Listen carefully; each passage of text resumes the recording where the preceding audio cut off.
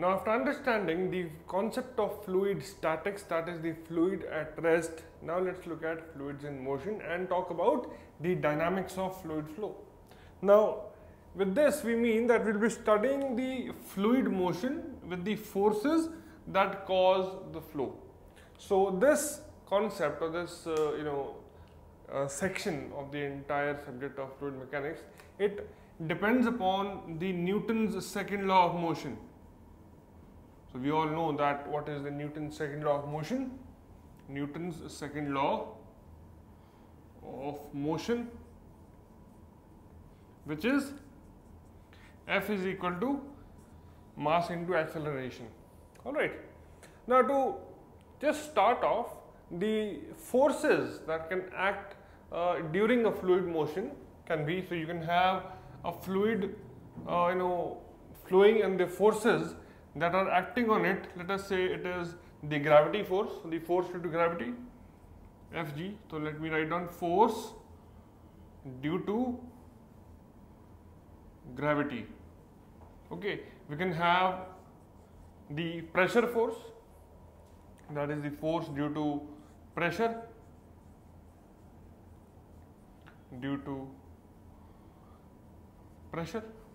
Okay, we can have the force due to viscosity. So, some viscous force will be there. So, this is viscous force. Okay, then we can have the force produced or the force in the fluid flow due to the turbulence. So, you can have force due to fluid turbulence.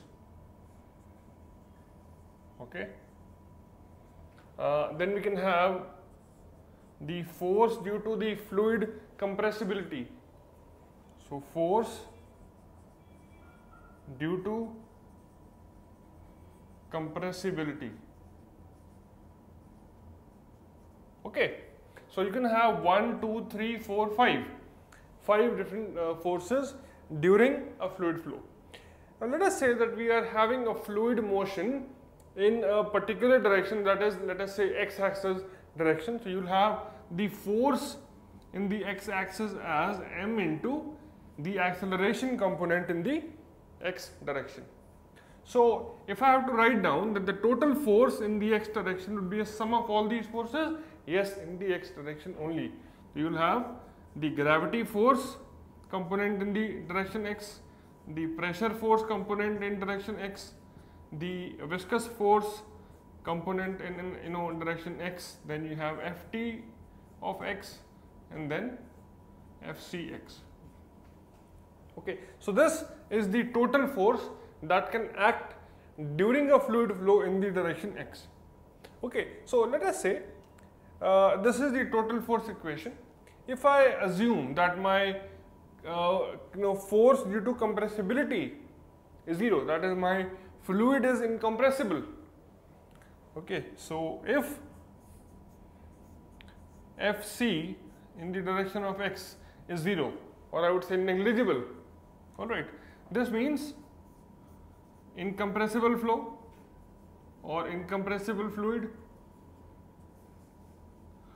Alright, so when you put Fc0 in this, the equation is called Reynolds equation.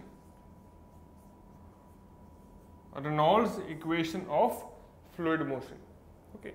Now, if I put the turbulence force also equal to 0, so if the turbulence force also becomes negligibly small, this means that the flow is not turbulent, it is laminar, then the equation is called Navier-Stokes equation. Then it is called Navier-Stokes equation. Okay. Last, if I put the viscous force also equal to 0, okay, so let us say if the viscous force in the direction x also becomes 0 or negligible, then the resulting equation is called the Euler's equation of motion. So, Euler's equation of motion. Okay, so you have three kinds of, or you can say you can have three different equations if you put Fc, Ft and Fv0. Alright, so this is the brief introduction about the dynamics of flow. So let's move on to the next video and look at how do we derive the Euler's equation of motion in the next video.